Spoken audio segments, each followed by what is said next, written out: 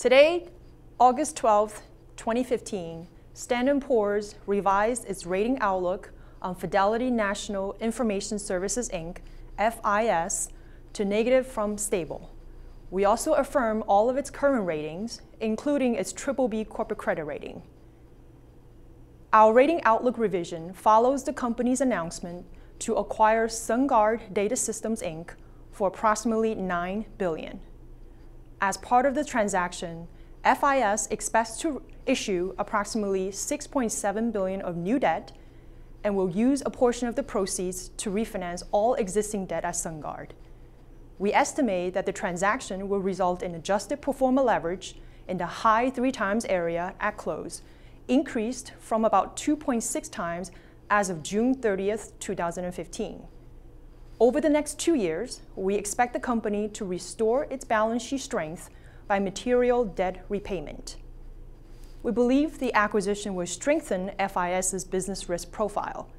With total revenues of over $9 billion, the combined company will achieve greater scale and product diversification. It will continue to exhibit good market positions in each of its product segments and high recurring revenues. However, competitive market conditions, ongoing investment requirement to maintain a current product suite, and client sensitivity to overall economic conditions partially offset these factors. We expect EBITDA margins on a combined basis to remain relatively stable in the high 20% to low 30% area as the company realizes cost synergies in the range of $100 to $200 million over 12 to 24 months after closing.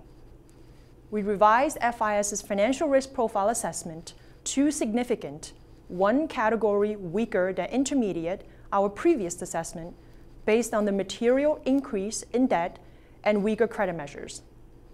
Following the acquisition, we expect debt repayment to be the primary use of cash flow and that adjusted leverage will fall below 3 times by the end of 2017.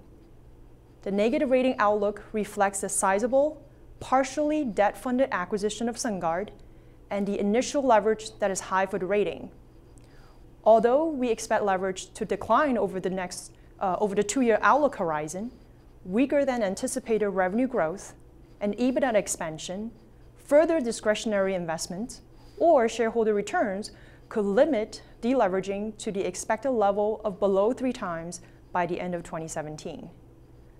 As part of this announcement, we also place all of SunGard's ratings, including its single B+ corporate credit rating on CreditWatch with positive implications, reflecting the acquiring company's investment-grade credit profile.